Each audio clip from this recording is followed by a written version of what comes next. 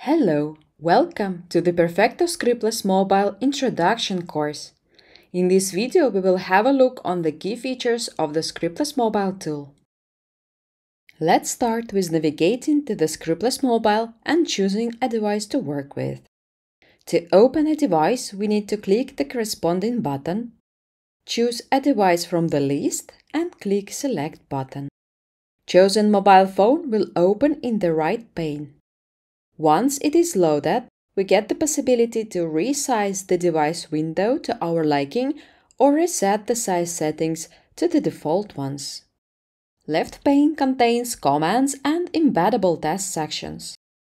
Under the Commands tab, you can see the list of possible commands that you can use to build your tests. These commands are divided into the logical sections. For example, under the section Application, you find options that allow us to work with an application, such as install or uninstall the application, run the application in the usual or a background mode. Under the section Browser, we have actions that can normally be performed with a browser. Open a browser, navigate to a page, clean cookies, or add a new one. Checkpoints contain commands needed to add validations to the test. Embeddable tests are needed to be able to extract the repeated pieces of your test and reuse them in the several places.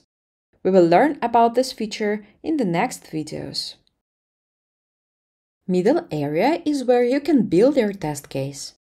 You can work on several tests simultaneously by adding more test tabs. Adding comments to the test can be done by dragging and dropping the comments from the left menu to the test area or adding comments while interacting with the mobile device. We will learn about this in the next videos. After the test is finished, we can run it and see the progress of each step in this section. On the top, you can see a toolbar. First action allows you to create a new test, open an existing one, or save your changes. Next option allows to configure test variables. By default, you will see the device under test variable that was automatically created. This variable defines which mobile device our test will run on. You can change existing variables or add a new one by clicking Add New Variable, choosing a type of the variable from the drop-down. It can be Boolean, data table, device, number, media, string, or a secured string. Set the name of the variable and a value. After you click Apply, a new variable will be saved. Next option allows us to create, open, or upload existing data table. We will learn more about data tables in the future videos. Next button is a scheduler. With its help, we can make certain tests run regularly according to the specified schedule. We will talk more about this in the future video. Next, we see editor actions. They allow us to cut, copy, paste, delete, or edit existing steps. With the help of the exclude option, we can temporarily disable one or several tests. This can help, for example, to debug issues in your test cases. Next button gives us the possibility to create a loop. Loop is a certain number of iterations that test steps will repeat. We decide how many times loop is executed and which test steps are included. Combine selected lines option allows us to group the test steps into the logical sections for a better readability. Add condition option allows to set a certain condition. If the condition was met, the selected test steps will be executed.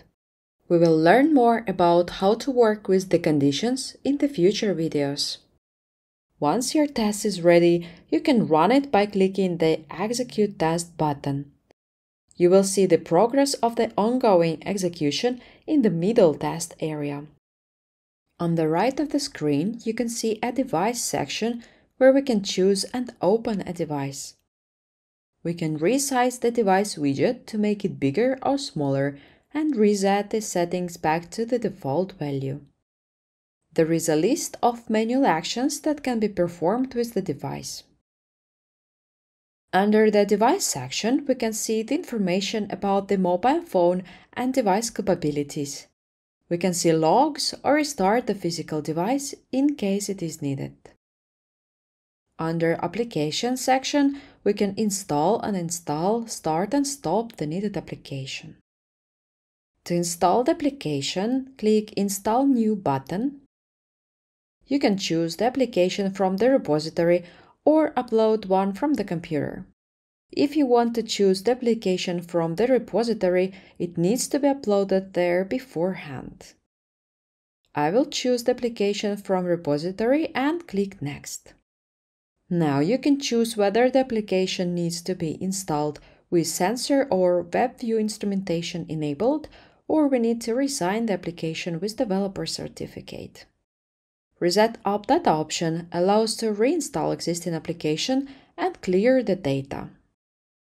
Next, we choose either to launch the application after installing or not and click Install. After application is installed, it is launched automatically, and now we can work with this application. Next section is Automation. It allows us to utilize text and image analysis possibilities and also open the Object Spy. Object Spy shows us the hierarchy of all elements on the current screen of the mobile device in a text form. We use this hierarchy to find the element and perform a certain action.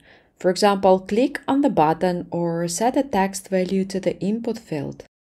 If we select an element on the device screen in the Object Spy mode, we will be navigated to the element's place in the hierarchy and see additional information about the selected object, such as name, label, object type, and other properties.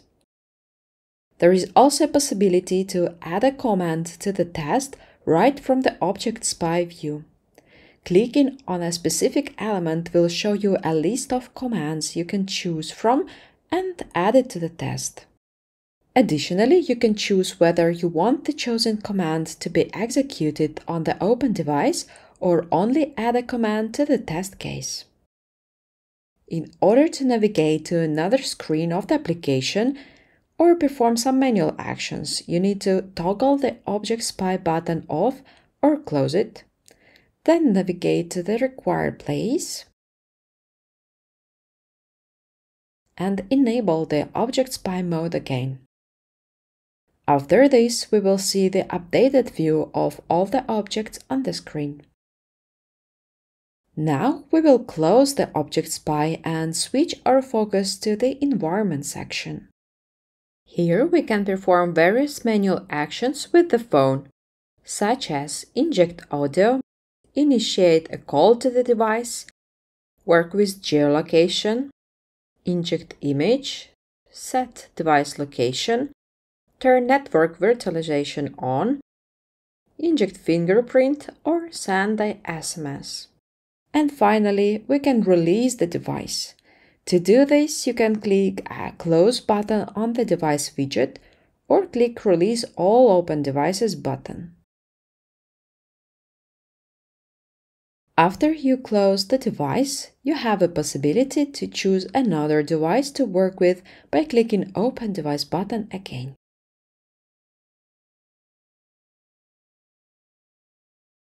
This was the overview of the key features and functionalities of the Perfecto Scriptless Mobile.